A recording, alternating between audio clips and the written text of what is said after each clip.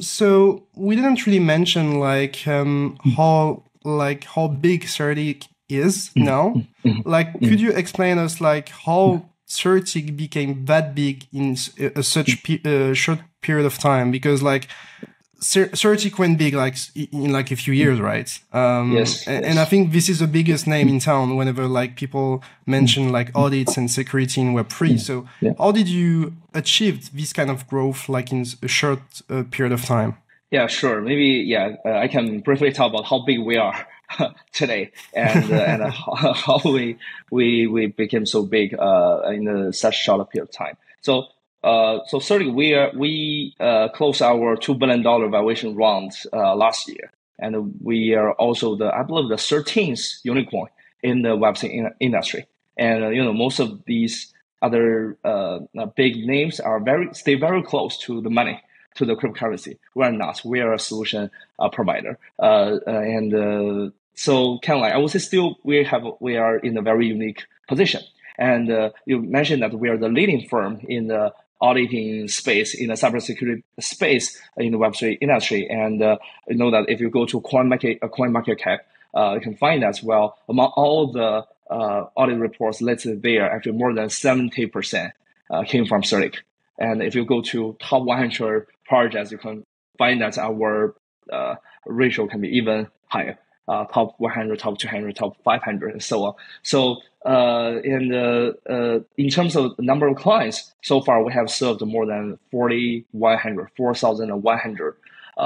clients so far, and we have secure more than $360 billion worth of cryptocurrency. This is one third or what? Yeah, 25 to 30% of the assets at the crypto industry. At the peak time, I would say around the 15%.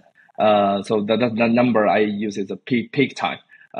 Okay. Right now, the price, the value got dropped. But you can see that we're still definitely the biggest player in auditing in cybersecurity of Web3, and also. But these are the reports listed on CoinMarketCap. According to some third party study, our market share is something around 30 to 40% globally. So that's a high level idea. And how we became so big in such a short period of time, I would say that the story dates back to the DeFi summer in the year of 2020.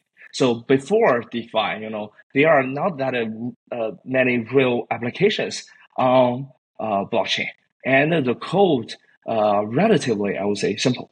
And so the needs for mostly forks, right? Maybe probably most of our ERC20 token, right? It's just each token is or some forks of existing projects. So the needs is not that big, but then until the DeFi became really hot. And the DeFi protocols, right? They use smart contracts to manage, let's say, hundreds of millions of dollars. And lots of hacks going on, and so on. People realize, we need first of all a much better cybersecurity technology for DeFi projects. Second, average users who actively participate in DeFi projects, they want to know things. They want to learn more information about these DeFi projects, not only about code, but also how the keys are managed, right? All this kind of stuff. And we are the firm that can help provide solutions and services, products that satisfy these needs at that time. And then we grow rapidly. And that's I would say that's the story. And then later you can say there are bridges and layer 2 blockchains, layer 1 blockchains, more and more new developments going on, and more risks going on. So this space also, the sector also became much bigger.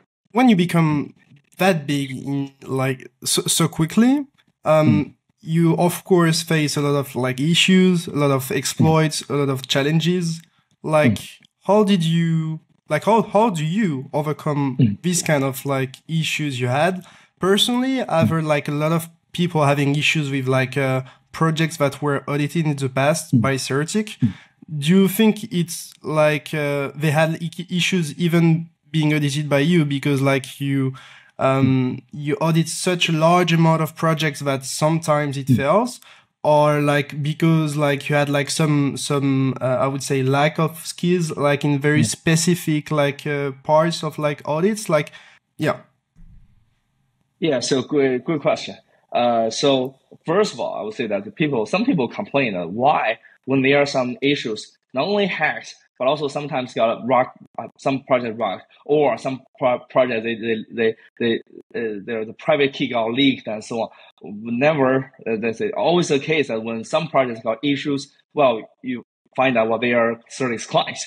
So as I mentioned, so we take such a big market share in this industry, like publicly available audit reports, 70% on coin market cap came from Certik. So we can imagine that when bad things happen, well, when kind of like some projects got issues, instances, I would not say typically hacked, but sometimes they got instances and so on, and they are probably Certik's clients. Then they definitely have a much bigger chance that they are Certik's clients than anyone else's clients, because our market share is so big, much bigger than any other firms. So this is first thing I want to clarify.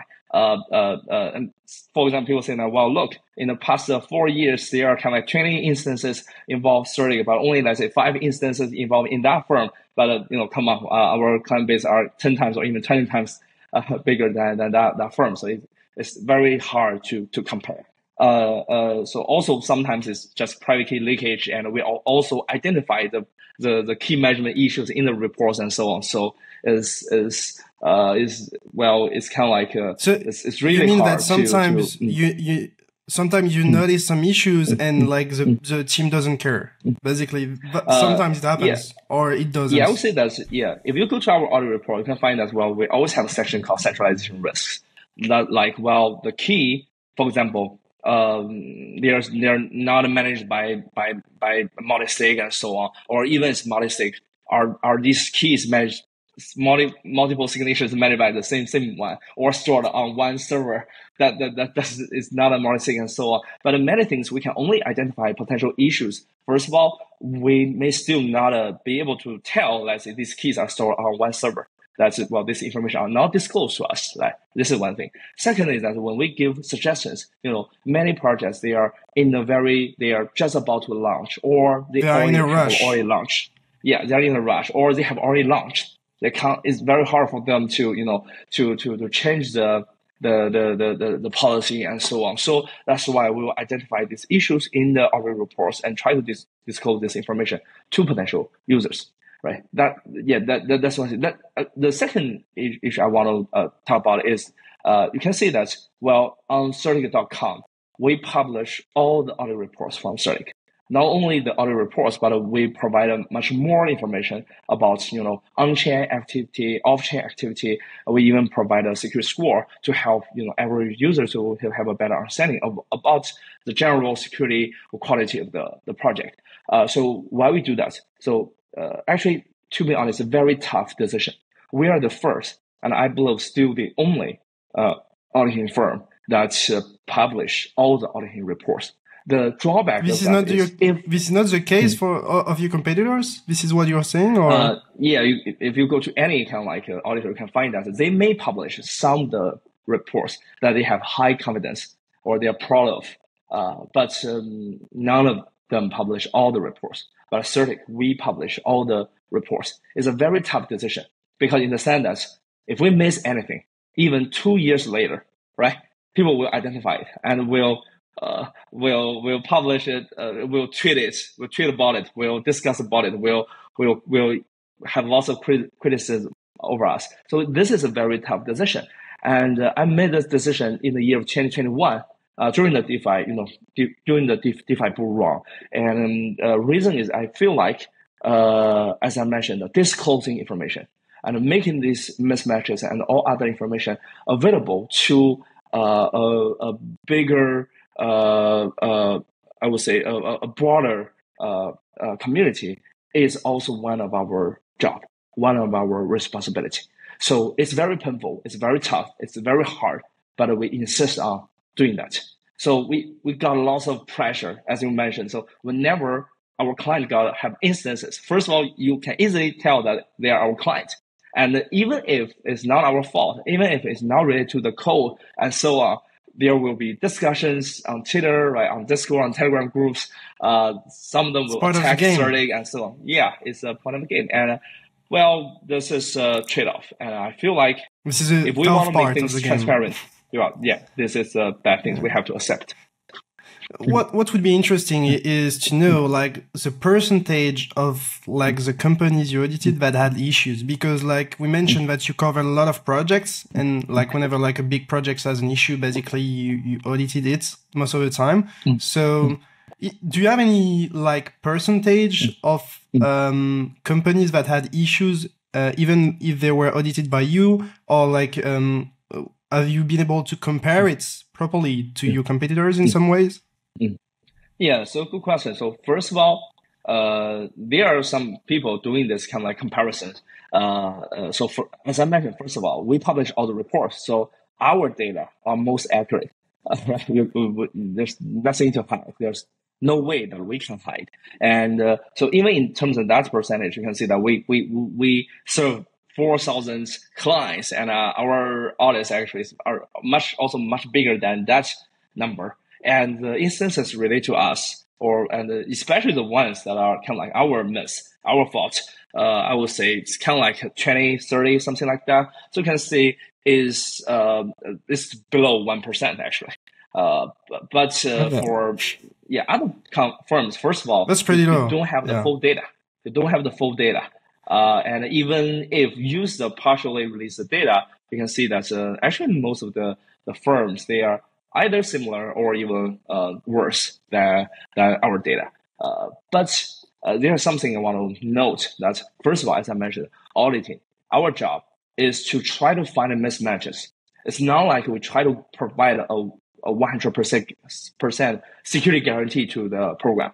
And that is why after auditing, we will also do bug bounty and so on. That is a platform, I would say, used to help identify issues, right? Code vulnerability and so on. So first of all, these two things are different. Many people still misunderstand the subtleties, right? Of the differences. That's the first thing. Second, I would say, when you try to do audits, let's say 2 audits in 1 month, it's a totally different business than do, let's say, 100 or even 500 audits in a month. Yeah. That's quite different. Yeah. How many people work at Certik? Yeah, so it's more than 200 people. So in web-based space, most of the company size are pretty small. So we are quite large in terms of number of team members. I have one more tricky question for you regarding these aspects. Would you recommend to projects to be audited by you and your competitors, like in some ways, like to have multiple audits? What are the realities of the market? Like when a project wants to be audited, does it get like audited by one firm most of the time or by multiple? Because I don't really know that personally. Yeah, so I would say that in the current, the best practice that they may, most of the, especially big projects, they will work with several auditors at the same time. It's kind of like many big corporates that work with many legal firms and consulting companies and even accounting firms and so on. So I would say that is the kind of best practice. Fortunately, right, due to the you can tell from the market share that many big names, big projects and so on, they will choose Certik as a default option, right? When they have this audit request, I would say we are the go-to person they will talk to. And they may reach out to some other auditors. Different projects have different preferences, but we are kind of like the default option. And I definitely recommend people to choose Certik at least as one of the auditors.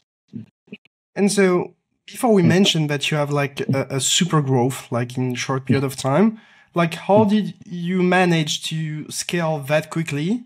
Did AI like played in this kind of like scaling phase for you? Yeah, it's a good question. So especially now after ChatGPT, everyone is talking about AI, right? AI aid code generation and AI aid code auditing. and so on. So I can briefly talk about how we scale our technology and my view, right, to this AI-related things. So first of all, the reason we can scale, we definitely, I would say, get a benefit. We are benefited from AI, the development of AI technology within our company. So as I mentioned, so we have seen the biggest portion of the code base in this industry, and we have audited them, and you can view this auditing result as what, as labeled data. So we have the biggest labeled database with the best quality, and this can help us train the, it's kind of like train the model, online model, and get the best quality results in terms of, let's say, can help find some code vulnerabilities, can help involve, let's say, our other non-AI based security technology, like some static analysis, dynamic analysis, and so on, help let's say, fine-tuning the parameters and so on. And also can help us improve the productivity. Like, for example, let's say, generate the summary of the code.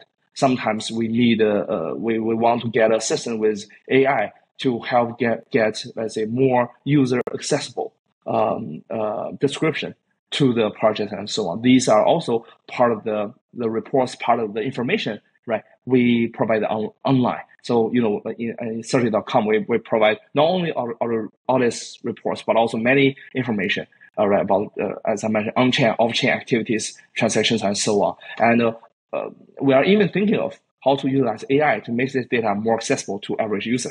Like, well, you can chat with bots, right, to learn